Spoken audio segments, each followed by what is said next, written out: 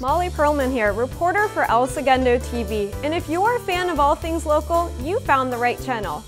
You always want to be aware of your surroundings, no matter what time of day. And when entering in personal information, always make sure to cover the keypad. Keep on Trucking is the name of today's event, featuring food trucks from all over LA. After watching the students for a few minutes, I decided to give ice hockey a try. Tax season is officially in full swing, and this year the deadline has been extended to April 17th. I finally selected my summer reading, and the best part is, I got it signed by the author. These kids have been given a second chance to play some baseball that they will always remember. For El Segundo TV, I'm Mollie Perlman. The key to sailing is balance. In order to keep the boat flat, you've got to hike. Recreation Park is barely recognizable tonight. It has been transformed into Broadway in the park. With all this talk about the pizza, I just had to try one. Fires are also very common around this time of year, and knowing how to prevent them can make a difference. From the very colorful to the very creative, these light displays are amazing. Be careful. Oh. I don't want to go forward and kill my cameraman. Right, well don't touch those buttons then. Well, we've seen some creative costumes, incredible pumpkin carvings, and played some challenging carnival games.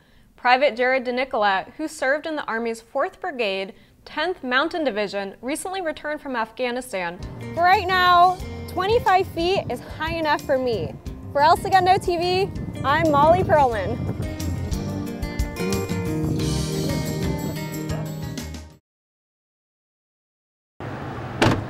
Stopping by the gas station is very routine for most car owners. But as you fill up and pull away, a criminal could be emptying your bank account before the end of the day. Skimmers can be either electronic or some type of digital device. They come in various forms, but the purpose of them is to capture the information that is encoded on the magnetic strips on your bank cards or your credit cards. While some people are aware of these types of scams and take preventative measures with their credit cards. Well, I only carry one. I always have it with me, and I check my bill very closely. Others unfortunately have found out the hard way. Looked at my bank account and found that there was like $1,000 pulled out of there at one point, and so that was scary. You always want to be aware of your surroundings, no matter what time of day. And when entering in personal information, always make sure to cover the keypad.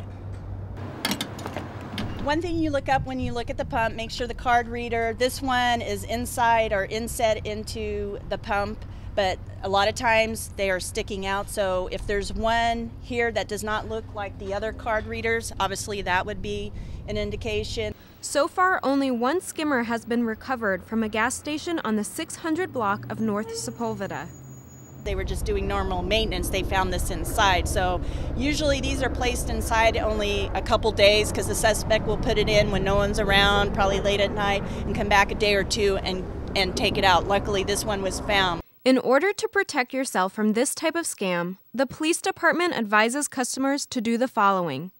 1. Go inside to swipe your card. 2. Don't let employees take your card out of your sight. 3. Check your credit card statements frequently. And 4. Do not use a credit card reader if it looks like it's been tampered with.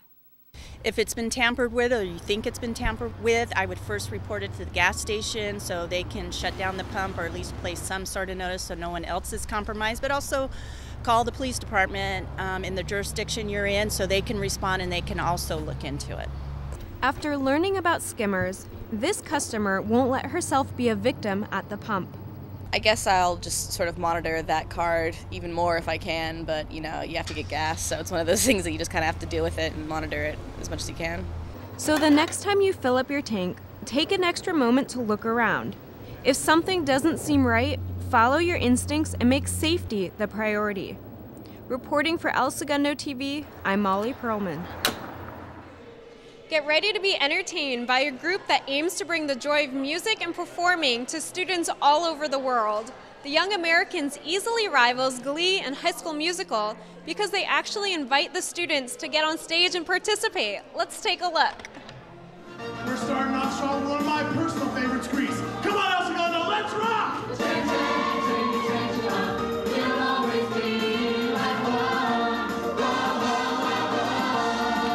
El Segundo Segundo 4th through 12th graders had the time of their lives as they performed along with the Young Americans. Those who took part in the 3-day workshop and performances had their own unique experiences. I think it was getting my solo and standing on stage and singing in front of everybody. It was really fun. I just like hanging out with everyone and meeting new friends and like doing dances and songs.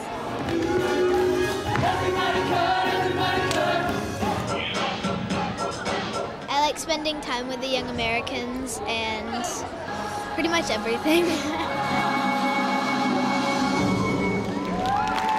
I just love how inspiring the Young Americans are. They're very encouraging and uplifting. I just love the environment, and it's fun just going out there and performing and being with your friends. This participant, who shows that you can play varsity football and stay active in the arts, says that the workshop's been a fun experience to share with his little brother.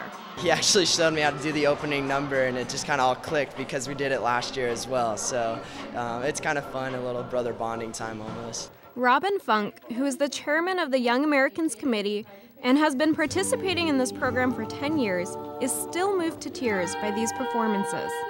It made me just, so emotional just to see this group of kids who are passionate about what they do, passionate about bringing music to schools all over the world. And the songs that they sing are from their heart, so it was very moving.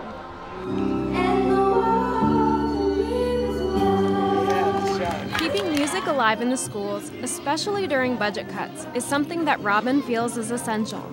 Having the kids be able to participate with the teamwork that they learn, the creativity, the expression, it's just, so valuable. The Young Americans came to El Segundo as part of their international music outreach tour. The musical specialist at Richmond Street Elementary made this all possible. She was a Young American and toured the country after graduating high school. It's something they'll never forget, for sure. Like, it touches their life. But the performers, they get something from it too. Yeah, it shapes the rest of their life. She's glad that the group continues to make El Segundo one of their tour stops. It's wonderful. I get to watch what I used to do, and I get to watch my students. I love that part too. I'm watching them on stage and seeing how much they've grown and hoping I had a tiny bit to do with that. What's amazing is that the kids in the workshop learned all the choreographed dance routines and songs in just a mere 10 to 11 hours. It takes students who may not think that they can stand up there and be out of their comfort zone, and it puts them in a supportive environment. If you watch the Young Americans during the performance, the students are never unsupported. They are always backed up, and they always come across, and it's always a positive experience. No matter what happens, it's a positive experience. And watching her daughter perform on stage makes her extremely proud. Because she loves it, I don't have any words for that. And it's tough for me to not have words for something. So it really is indescribable. It's a gift you can't measure.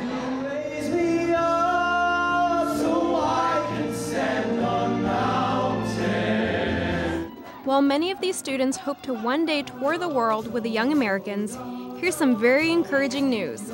14 El Segundo high school graduates have moved on to become Young Americans. I saw a show and was like, oh my gosh, I have to do this. And so my sophomore year they came and I did it, and I was like, I want to be a Young American. This nonprofit organization, that's also accredited college, is structured somewhat like an internship. But being a Young American gives these performers many opportunities most people their age do not get.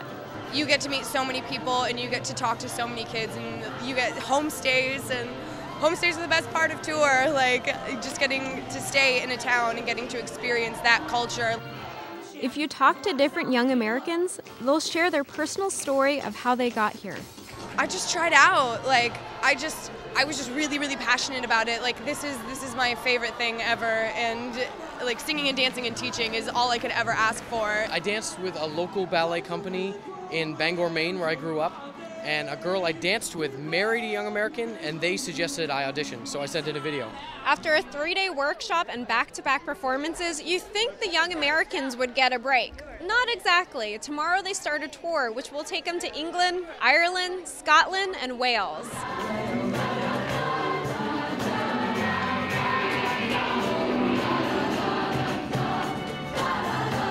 We fly into London Heathrow tomorrow, and then we drive to Scotland and start another workshop that day. Always on the move.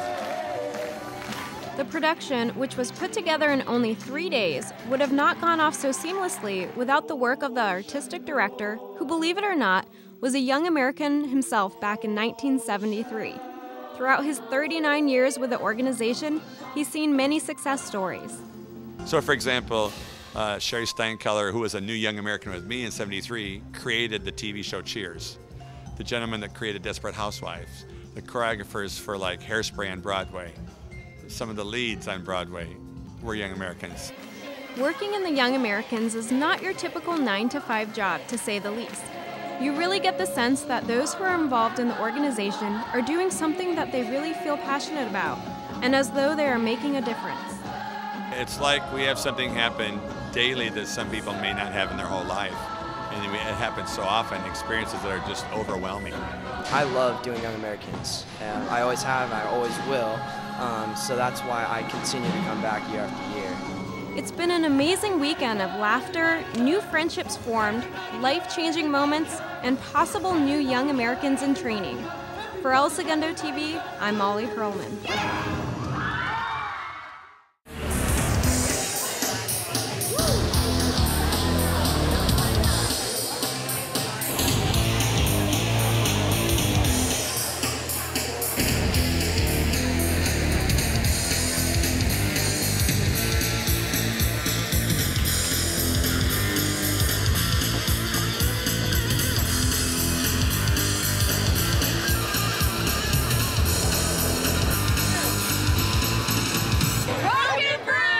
Once inside, you'll notice that this isn't just your average restaurant. From the music to the artwork, music videos, and outdoor beer garden, you'll definitely feel like you're backstage at a rock and roll concert. And yes, even your four-legged friends are invited to come join in the fun. Love the atmosphere, it's a cool vibe. The food's amazing, so it's got it all. No matter if customers stop by on their lunch break or for a night out, they're all coming to enjoy what this place has to offer. Great atmosphere, great music, great people, and a great menu. I love the atmosphere. It's a great little addition to downtown El Segundo. The kitchen manager, Cosme Castro, gave us a backstage pass to watch how everything is freshly made. And what does the chef recommend? The brand new turkey and avocado sandwich. It has bacon, garlic aioli, lettuce, tomato. But the turkey, it comes with pepper, a lot of pepper. I really like it. You should try it. You're gonna like it too. Some fans of Rock and Brews recommend their favorites as well. Gluten-free pizza, maybe? They make this pretzel it's huge. It's the size of a Volkswagen. It's just awesome. If I had to pick a favorite though, it's cliche, but I'm gonna say it's the pizza. Just pepperoni pizza here is just fabulous. With all this talk about the pizza, I just had to try one.